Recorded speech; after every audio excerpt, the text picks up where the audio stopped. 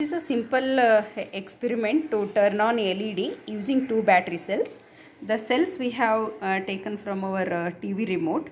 You can also use the cells which you have got in your torch or remote or anything. So the two battery cells we have taken and they are connected in series. How to connect them in series?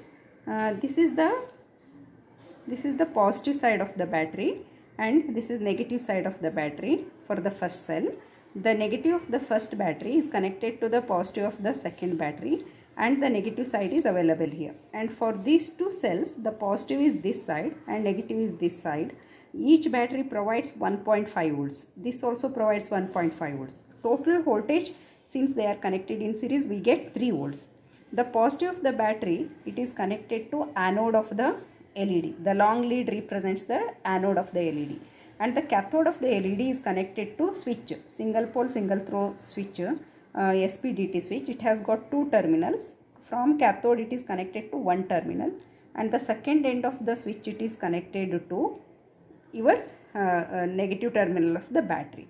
So this circuit is closed now. Now I'll turn on the switch. LED is on. I turn off the switch. LED is off.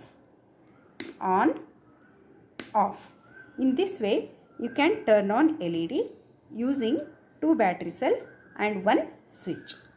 So, thank you for watching this video.